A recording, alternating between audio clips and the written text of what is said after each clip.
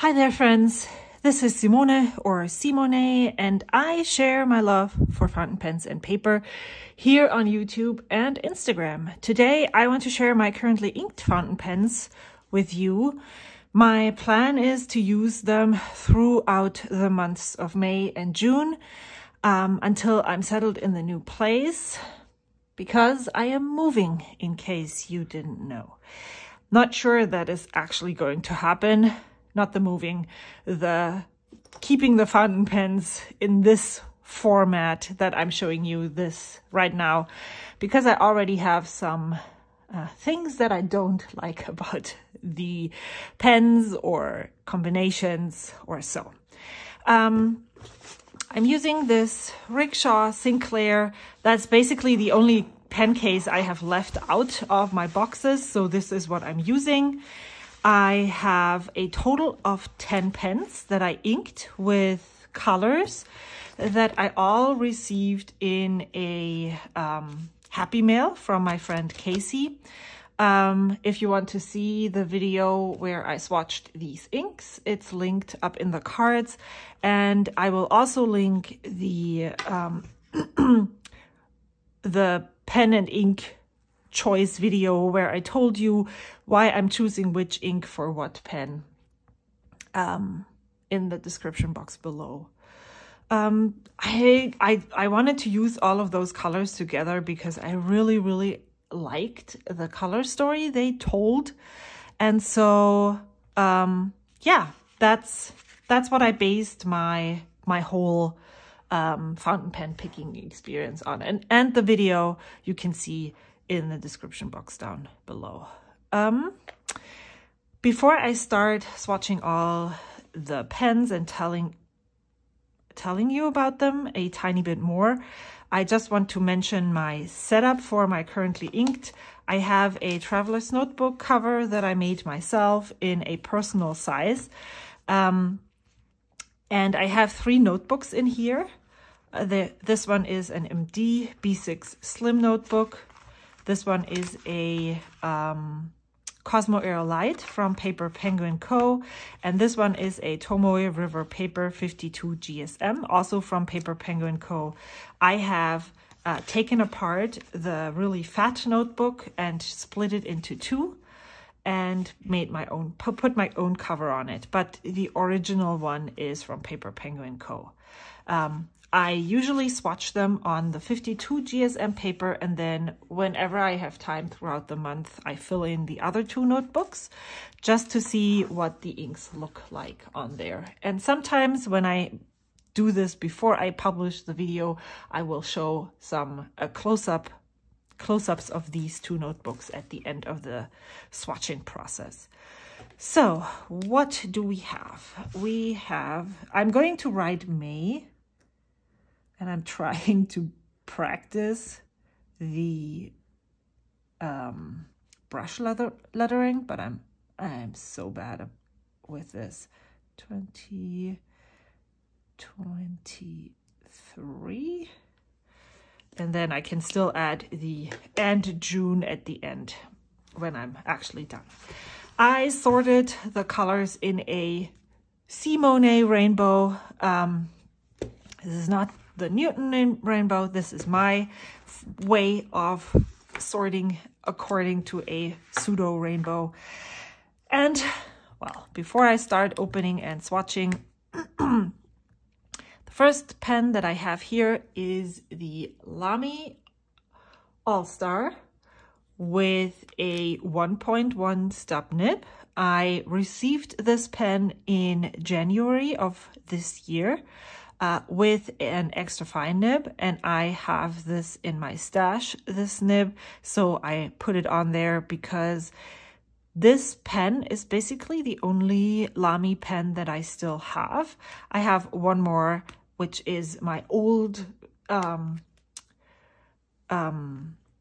that I used when I was still in high school, and I decided that I would retire that and just keep it for memory sake.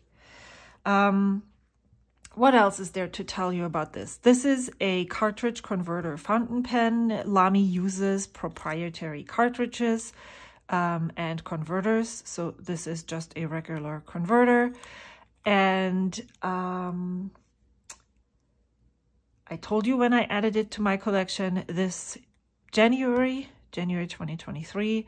But I do know Lamy pens since I went to high school, so they are not anything new. I know that I like the writing comfort, and I've been dabbling in the grip width of pens and how that affects my writing comfort. And interestingly enough, maybe it's because I'm so used to this, I really enjoy this grip section, which I know that I know many people complain about the way these Lamy pens force you to hold the pen a certain way. It works for me. I enjoy it. It's very relaxing on my grip. Maybe because it's indented and it doesn't go anywhere. So this is the Lamy AL All-Star Bronze with a 1.1 stub. The color is Colorverse Space Leica. Is there anything else to tell you about this? I have had it inked one time previously to this, so we will see how this works. The next pen is, now where did I put this ink? What pen am I using with this ink? I think I should have prepared better because I don't even remember. I inked them up. I have written with maybe 2 or 3 of them yet, but I really want to film this without a lot of knowledge behind all of those combinations. And I'm already starting without talking about the pen. So this is the Kaweco. No, actually, let me pronounce it the way that a German would, because I am German. The Kaweco AL Sport Golden Espresso. It is an aluminum pen, has a medium nib. I purchased this one in December of 2021. It has a very small nib. The grip section is very tiny based on my comfort level section. The filling mechanism, again, is a cartridge converter filling mechanism. I am using the Kaweco converter because it is actually works really well with the way that I'm using my fountain pens.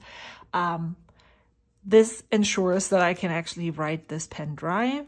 Since I do have 10 pens inked mostly, this month at least, or always this amount of pens inked, and if I am using them for 1 month, then I'm not able to write these pens dry. Okay, so let me write Kaweco AL Sport. Okay, that's not right. Sport Golden Espresso with a medium nib. And the ink that is in here is Mont Blanc James Purdy and Sons Single Malt. It actually smells like whiskey, but it's not. I don't necessarily enjoy it. And it only, so if I write with it down here, I cannot smell it. It only smells if I put the nib to my nose, and it's not really, it doesn't interfere with my writing at all. Seems pretty wet though. Next one is Dominant Industry Earl Grey Tea in this Jinhao X159. I purchased this one in, I think, November of 2022. I think I had it inked once or twice since then. I'm not sure that this is a favorite pen, so it has another chance right now to wow me, but the main reason why I inked this up is because of the wide grip section, because I want to experiment if there is, like I am experiencing right now with grip sections that are really narrow, I want to know if there is an upper limit as well to how comfortable those are. It's black and it is a fine nib, and the ink that is in here is Dominant Industry Earl Grey Tea.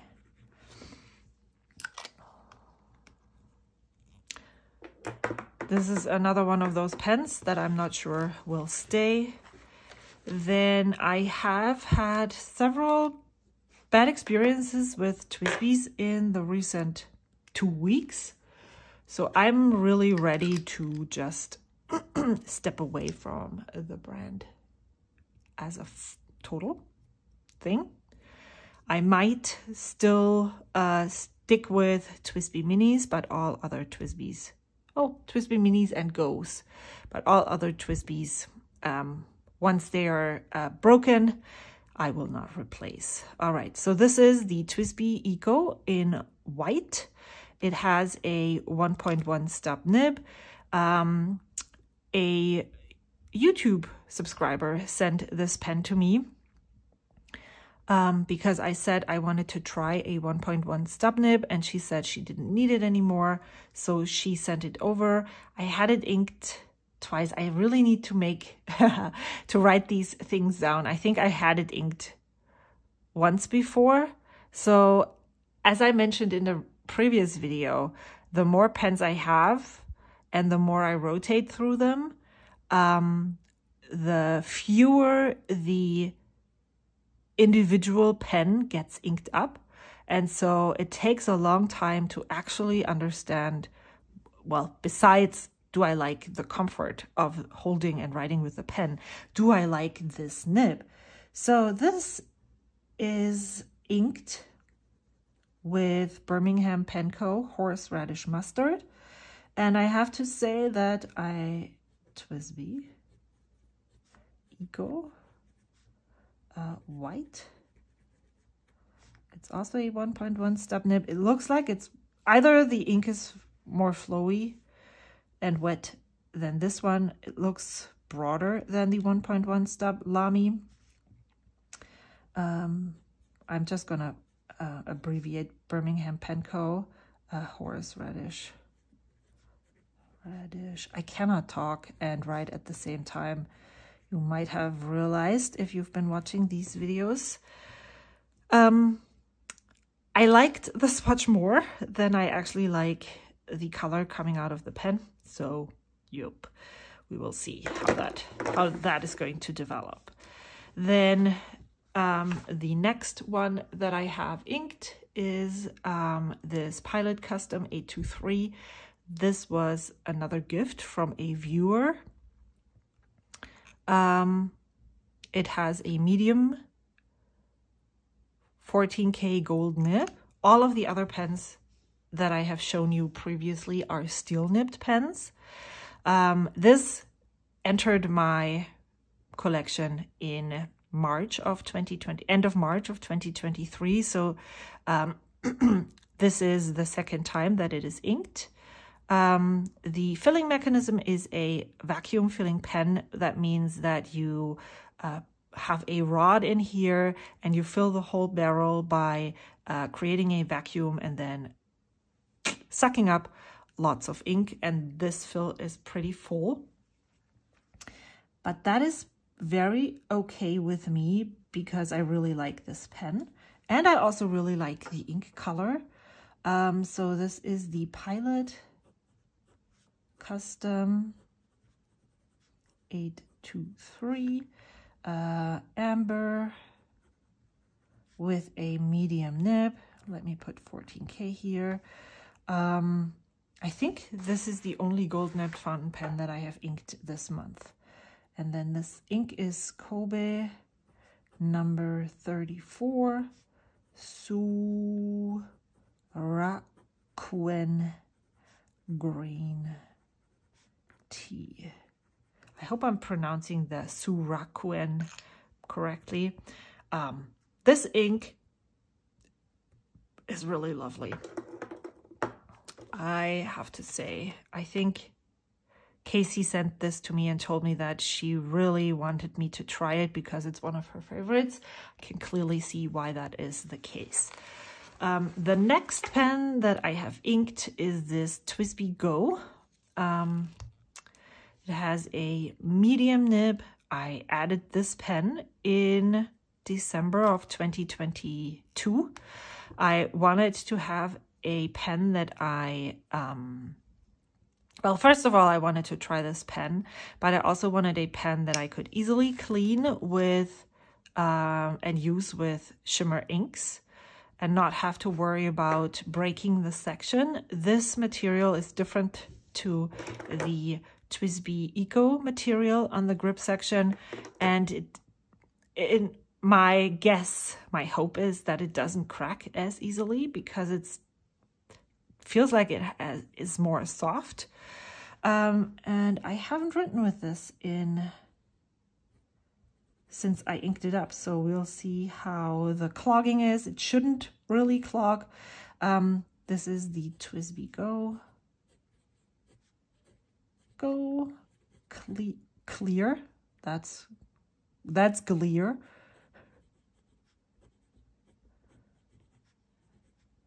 And then the nib is a medium nib. You can clearly see a tendency I enjoy. Medium nibs are my comfort zone. The ink that I have in here is Troublemaker Butterfly Dream. The shimmer on this is purple, I think. There is no shimmer in this writing sample, I think. Let me show you. And I really want to see what it looks like in writing, but obviously I'm not very good at agitating the ink and getting it into the feed to write. I hope when I make a really full long form journaling session that I will be able to see that. This is again a steel nib. This is a number 5 size nib. However, the grip section is pretty wide. I think it's geared towards beginners, and so it has this also triangular grip, very comfortable. So I really like that pen. Next one is Pelikan Edelstein Appetite in my newest acquisition. This is the Montegrappa Elmo Marshmallow. It is an exclusive with Goulet pens. I also purchased this in a medium nib. This is a steel nibbed fountain pen. I have an unboxing of this and first impressions video on my channel. You can see that. I think I have several of these pens. There's a video for the Jinhao, for the Pilot Custom 823 and the Twsbi Go, as well as the Montegrappa. I will put them in cards if I can, or you can just search my channel and find them. I have a playlist with all new pen day videos. I bought this because my friend Sarah from Ginger Peachy Stationery has an older version of this, and I really liked the acrylic body design. That is the only reason why I got it. And I actually have to say that I am quite impressed. And I compared the measurements of this with the Esterbrook Esty, and it was very, very similar. And so I knew going in that the writing comfort would be either very similar or even the same. And since this is a Jowo number 6 steel nib, I can easily exchange the whole section for a different nib if I wanted to. Okay, so let me write. This is the Montegrappa Elmo in marshmallow. I think there's not enough things here, but we don't really care. It is inked with Pelikan, Edelstein, actually, if we want to be German. Apatite. Yeah, so I very much like this pen. It doesn't, as you can see, I do not match up ink and pen colors. I wanted an ink that I assumed was quite normal in its behavior so that I would have a normal writing experience and wouldn't be put off this pen by having a super dry or super wet ink in it and not enjoying the writing, which works really well.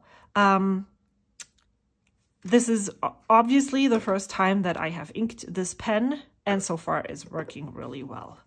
I keep this because it's the most expensive pen that I have in my collection in this rickshaw sleeve, just to make sure it's protected. Robert Oster Morning Mist is in this pen.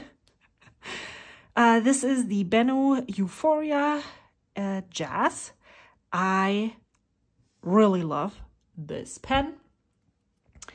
I purchased this in November of 2022 for Black Friday, and I inked it up the first time in February of 2023 because this was my birthday pen. I was not impressed with the first inking of this. No, it's just still wet from rinsing the cap. The fine nib was a little bit scratchy, but I was able to redeem this really quickly. And since then, the nib has become one of my favorites, and I really love the size of this pen. It feels really nice in my hand. I actually sold my Benu Talisman because I enjoy the Euphoria more. Okay, so this is the Benu Euphoria. It's a super wet pen, Euphoria, and the model is Jazz with a fine nib. It's a number 6 steel nib, and this nib is a Schmidt nib. The other steel nibs besides the Lamy are all, I'm not sure about the Kaweco, but the Twsbi Ecos all use Jowo nibs. The Montegrappa has a Jowo nib, and the Benu has a Schmidt nib. Robert Oster Morning Mist.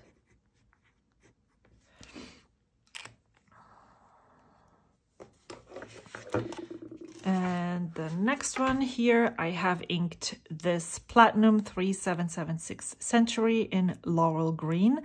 I purchased this, I think, also in November of 2022 or October. That was a very fountain pen accumulating time. I bought this from Amazon for a really good price. That's why I got it when I got it. It has a 14K medium nib, so this is not, the Custom A23 is not the only pen that has a gold nib. I have unfortunately put a lot of dry inks into this pen in the recent months, and I wanted to redeem this pen with a really wet ink so that I would just feel have a different experience. And it definitely worked for now. I will tell you more about this in my review at the end of maybe at the end of June.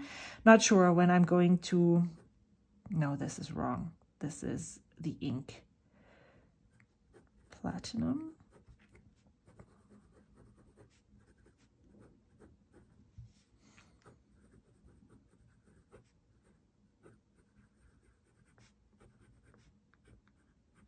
$14K. I actually prefer this pen posted. It's one of the few pens that I post. Like the Montegrappa, I think I like that posted as well. It does not make it back heavy. Birmingham Pen Company. And the color is Cold Steel. It definitely is a much wetter writing experience, and it definitely helped me see that if I put the right ink into this pen, I really, really enjoy writing with it, even though it is much harder than the Custom 823 Gold Nib. All right, the very last pen that I have inked is this Twsbi VAC 700R Iris. This is a pen that I already know that I'm going to let go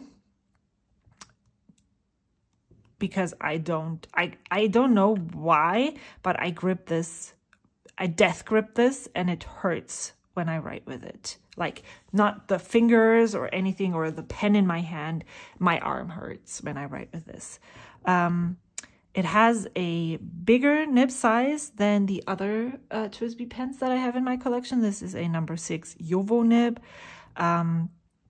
I love how the pen looks. I love the filling mechanism. This is again a VAC filling fountain pen. I added this to my collection in December of 2021. I had it inked quite often in the beginning half of 2022, but then I didn't ink it up much because I got so many new fountain pens that I wanted to use. So this is a really nice flashback and memory of why I actually really like this pen, and I'm pretty sad to, it sounds bad, Twsbi VAC 700R Iris, why I have to let it go. I am just at a point in my fountain pen journey where I'm just letting go of pens that do not provide the writing comfort that I prefer. And the ink that is in here is Papier Plume Desire, which is a really lovely ink to be. I really like that. So yeah, I do not have my pen box here. I am moving in June and the pen boxes are already at the new place. So it will take a while until I list this, but until then I will use it and see maybe if I change my mind, but this for sure is leaving my collection. So this is all the pens and inks that I have for the months of May and June 2023. Let me know what's your favorite combination. Which one would you like to try most? I love the colors for sure. I am curious to write with all of the pens. I do see a tendency where I can see myself letting go of quite a few pens again at the end of this rotation, which feels really weird and good at the same time. Yeah, I hope to see you soon, and I'd love to chat with you in the comments. If you haven't subscribed to my channel yet, I would love for you to subscribe. It's that red button down there. I am sharing fountain pen ink videos regularly, mostly 2 times a week, Wednesday and Saturday. I am an affiliate with Atlas Stationers, and I have a really exciting plan, but I still need to collect some more funds over there. But when that happens, I will let you know. It's related to a giveaway. If you purchase from their shop and you use my code, which is Simone10, SIMONE 10, you will receive 10% off your purchase. The only thing that you need to keep in mind is that not all brands allow discounts. So for instance, Twsbi or Esterbrook will not be in that realm. But what I noticed is Traveler's Company does allow for the 10% discount, and you can sign up for restock notifications for the Olive Traveler's Notebook. So yeah, I do have a Ko-fi where I also accept donations. And if you don't want to do any of those things, that's totally fine. You watching this is basically all I can ask for. I love to chat in the comments down below. And, you know, if you like this video, that's help enough, because then my video gets seen by more people. And this is the longest outro that I have filmed in the history of this channel. So I'm gonna stop right now and see you soon. Bye.